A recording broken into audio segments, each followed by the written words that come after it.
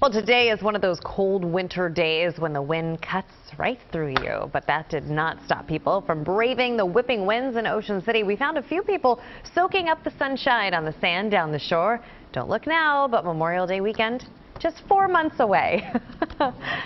No time at all. For now, Kate. Okay. It's right around the corner. Yeah, blink and it's here, right? Yes.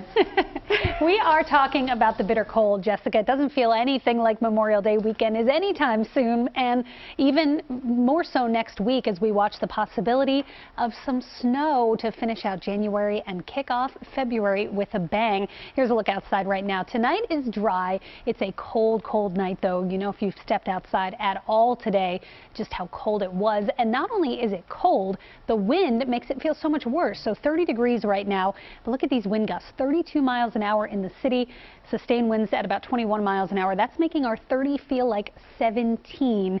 And all across the region, the wind is doing the heavy lifting here tonight. Wind gusts are upwards of 25 miles per hour, 30 miles an hour there in Atlantic City, 32 miles per hour in Mount Pocono. And that's why your feels like temperatures are running a good 15 to 20 degrees below the actual temperature in some spots. Storm Scan 3, dry for now, but this picture is going to look a little bit different. A prolonged system heading our way Sunday through Tuesday.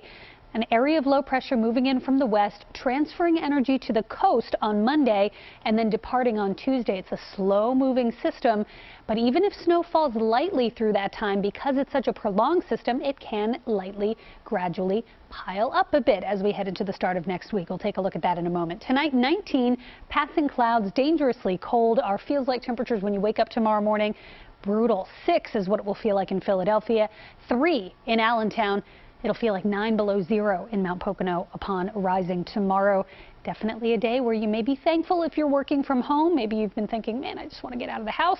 Tomorrow, you're not really going to want to get out of the house too much. It is cold, 29 degrees, feeling like the teens, even at the height of the afternoon with the wind. So let's take a look at our model comparison. I promised you this last half hour. Now we've got a little more time to do it. This is Sunday evening, so this first is the GFS model. Snow may arrive as early as Sunday morning, mainly in the form of flurries, some light snow into Sunday night, possibly a couple of inches here. What the GFS does is bring a little bit warmer air in Monday morning as the system moves through. Now, this latest run is a little bit colder than the last one. It is starting to trend a bit colder, but you can see Monday morning, it's a mix in the city, rain to the south. But here's what I want you to look at. Monday evening, the coastal low begins to deepen, and this is when we get into a period of steady snow before it gradually tapers and quickly tapers on Tuesday. So city storm timing, snow begins on Sunday, light early, then mainly picking up in the evening hours. Monday may start with a mix, but the brunt of this storm looks to be Monday evening with some steady snow likely. Tuesday, the end of the storm, still some lingering light snow and flurries tapering off throughout the course of the day. So what's still up in the air? How much snow? How much mixing? How much will that hold down the totals? How quickly the snow can begin when very, very dry air is in place. But Monday afternoon and Monday evening, that's the time to really put an asterisk on the calendar there, Yuki, because it looks like that's going to be the brunt of this next system. Monday. Okay. All right, we'll Kate, be here. thank you. That's right.